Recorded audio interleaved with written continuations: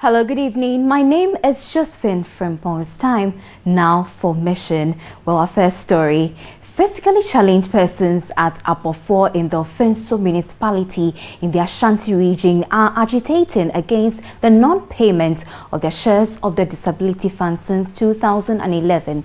They allege favoritism and lack of transparency in the disbursement of the fund. Ibrahim Abubakar has more. Persons with disabilities are entitled to 2% of the District Assembly's Common Fund to support their medical, educational, and other development needs.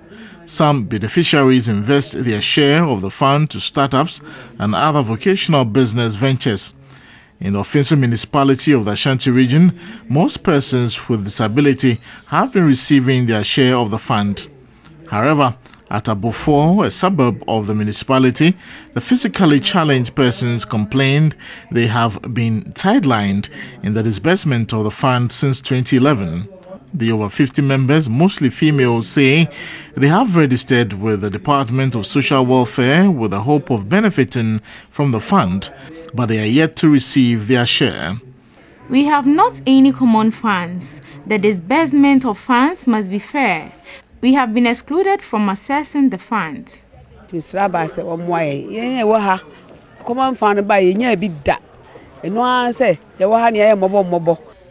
am unemployed and never received my share of the common fund. Government must help persons with disability in this community. The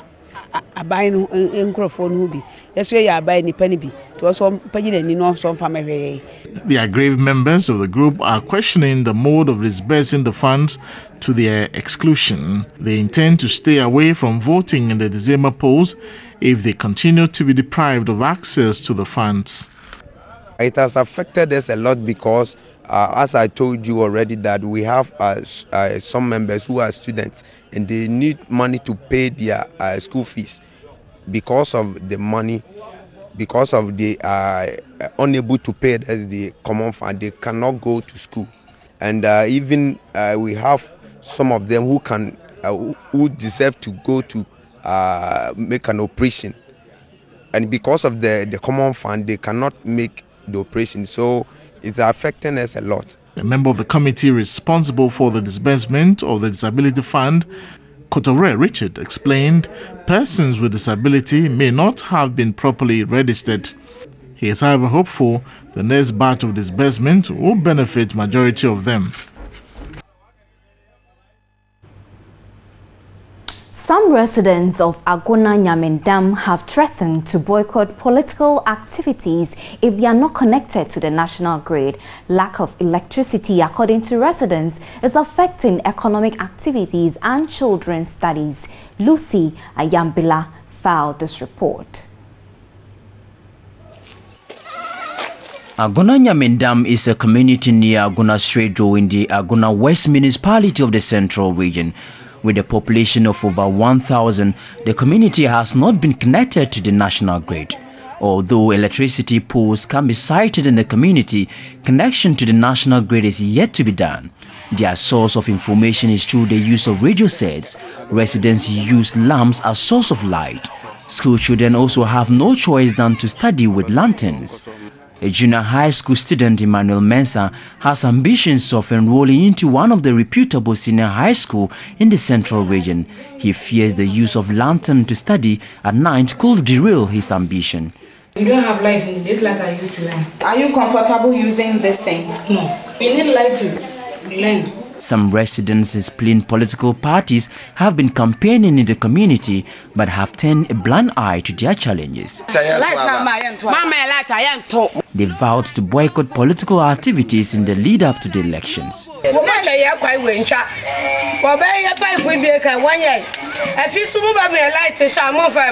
We are tired of their promises. We are not going to vote in the upcoming elections. Road network to the Agona Nyamendam is in poor state, making vehicular movement difficult during the rainy season. The poor state of Agona Zion School in the Agona East District of the Central Region is adversely affecting academic work. School authorities say retention of students and teachers may be affected if junior high school department is not renovated. Another report by Lucy Ayambila. The Agona Zion Basic School was established in 1972.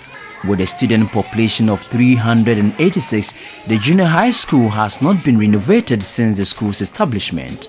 Students study in the pavilion, which has developed cracks.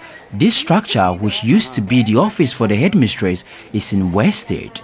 The roofing of the pavilion leaks badly. As a result, students have to share the same classroom with pupils in the primary section. School authorities say they have converted the school's kitchen into classrooms for the kindergarten pupils due to limited infrastructure.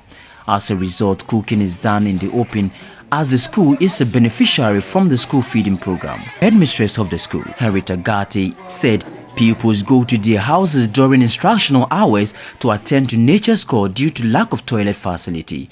Assembly members of the Agona Asafo electoral area, Robert Abeku Ansa, said he has tabled the issue on the floor of the Agona East District Assembly and looks forward for a response. The Agona Asafo community has produced several prominent people who have used education as the foundation of getting to the state where they are today. And so I strongly believe that everybody will come on board, especially leaders in our community, the chiefs and the people, elders, everybody will come on board to help solve the situation. Though the school teaches ICT, there are no computers to use. Mission is sponsored by Star Ghana, Danida, DFID and European Union. That's how we wrap up Mission. Thank you for watching.